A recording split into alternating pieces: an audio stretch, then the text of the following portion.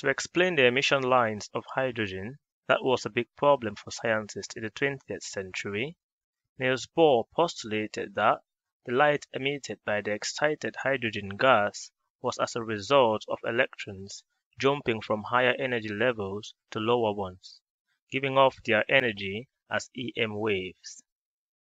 He postulated that the momentum of the electrons in the atom was in integer multiples of the Planck's constant over 2 pi. As a result, it meant that following from Rutherford's planetary model of the atom, electrons can exist only in orbits of that atom whose radii are in the square of a fundamental radius r0.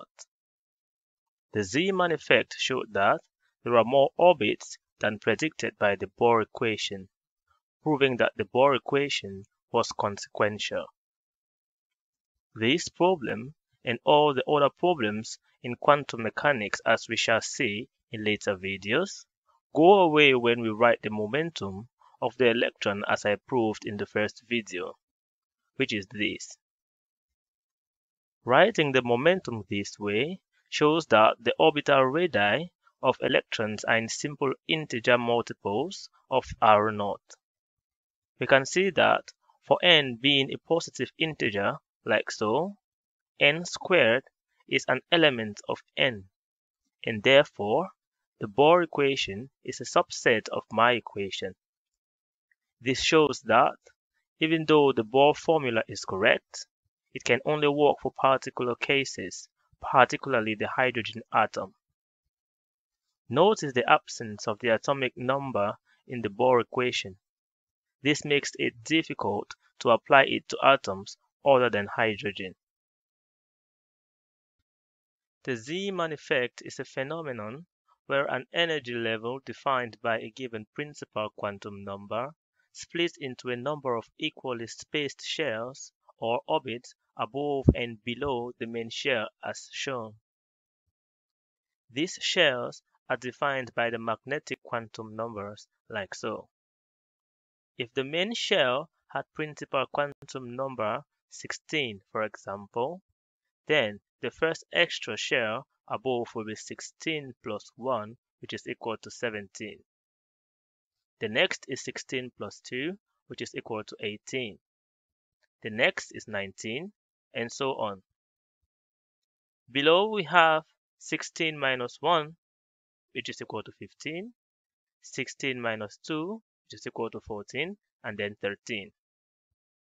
In the last video, we showed that these exact orbits are what we get directly by simply using my momentum equation, showing that all the known quantum numbers are redundant and are dispensable. Let's do a quick review on the derivation of the energy quantization formula according to the Bohr model. The momentum equation is given as follows. We know from classical physics that angular momentum can also be written as this. Equating the two equations gives the following equation. Simplifying for velocity produces this. For an electron going round a nucleus, there is a centripetal force given according to Newton's second law as follows. The centripetal acceleration, A subscript c, is given as follows. Therefore, we can write the centripetal force as this. This centripetal force is the electrostatic force of attraction between the electron and the positively charged nucleus, and is given by the following equation. Equating the two equations, like so, produces the following equation, and rearranging for v squared gives this.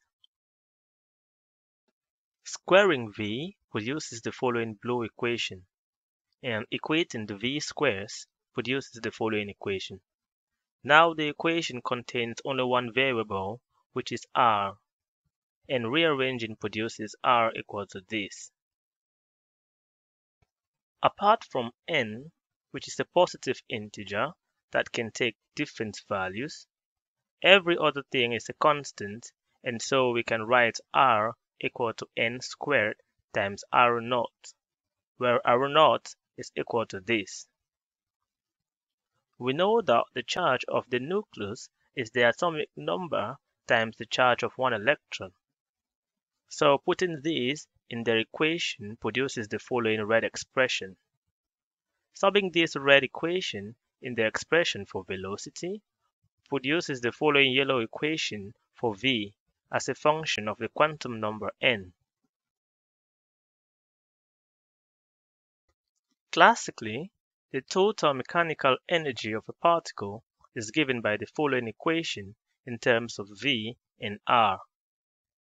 Subbing in the above equations for v and r produces the following result. The two terms in the equation are identical, with one being half of the other. So, simplifying just gives negative half of it. This is the energy quantization equation according to the Bohr model. Looking at this equation, we see that the only two variables are the atomic number Z and the quantum number n. The rest are constants. So we can express the energy as minus Z squared on n squared times a constant E0. E0 is equal to this. If you sub in the numerical values of the four constants, which includes the mass of the electron, the electrostatic constant, the electronic charge, and the Planck's constant, we have 13.6 electron volts. So the energy equation becomes minus 13.6 electron volts times Z squared on n squared. If Z is equal to 1 and n is also equal to 1, this corresponds to the first energy level of the hydrogen atom, giving an energy of minus 13.6 electron volt for that orbit. This is the energy of the ground state of the atom. Let us now repeat this process using my model and see the modifications it makes on the energy quantization equation. Following from the Bohr momentum equation and the classical expression for momentum, we had the following equation, which produced the following expression for V. Using my form of the momentum equation, this velocity equation is modified to this, which is obtained simply by replacing n with square root of z n. The equation of v squared gotten by analyzing the centripetal force remains the same, like so. So squaring v and equating the two equations for v squared gives the following yellow expression. Rearranging for r produces the following green equation. As before, we let capital Q be equal to Z times E and sub it in this equation to have the following equation. Subbing this into the velocity equation yields the following equation for velocity in terms of Z and N. Subbing these expressions in the total energy formula produces the following equation. It essentially has the same form as before, so simplifying just gives half of the potential energy. So we can express this energy as minus Z on N times E0, E0 being the same as before, and having the value 13.6 electron volt. So we can write E equal to minus 13.6 electron volt times Z over N. This equation looks identical to this one that we derived earlier using the Bohr model, with the difference being that the Z over N term is squared in the Bohr model result. This again shows how consequential the Bohr model is. Every value of N that can be calculated using the Bohr energy equation can also be gotten using my energy equation, and my equation can calculate for even more orbits. For example, if let's say Z on N is a positive integer, the Bohr energy equation can only produce energies such as 1, 4, 9, 16 times E0. while my energy equation can produce energy such as 1, 2, 3, 4, 5, and so on times E naught. Let us now apply this to the solar system.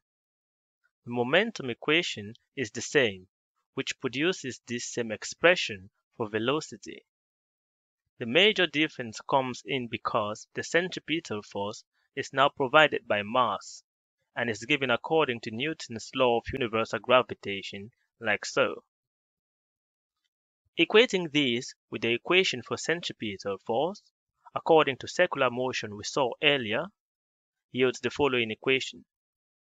Simplifying yields v squared equal to gm on r. Squaring v, the purple equation, and equating it to this v squared as we saw before, and simplifying yields the following expression for the orbital radius. Recall that the mass of the star, capital M, is given as alpha times m naught. Putting this in the green equation produces the following red expression. Everything is a constant except for n, which is the orbital quantum number. So we can write r equal to n r naught, where r naught is given by this expression. Subbing that into the velocity equation yields the following Brown equation. Going a little faster, the energy equation becomes this. You can pause to verify.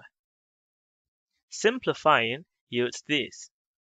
So we can write the energy equation as minus alpha over n times E naught being equal to this. This shows that energy is quantized in solar systems in exactly the same way it is quantized in atoms. Coupled with the evidence from previous videos, I think you should be more convinced at this point that a solar system is just a big atom. We shall test this formula in the next video using data of our solar system. At this point, you should be able to bring yourself to accepting the Rutherford planetary model of the atom and clear from your head the idea of atoms containing some magical elements called electrons that jump around uncontrollably. If you think the evidence presented up to this point does not suffice to make that conclusion, press the subscribe button to be presented with more proofs. I shall derive the de Broglie equation, the Planck's equation, the Schrödinger equation, and so on, as clearly and simply as I have done this once. Thanks for watching, and see you next time.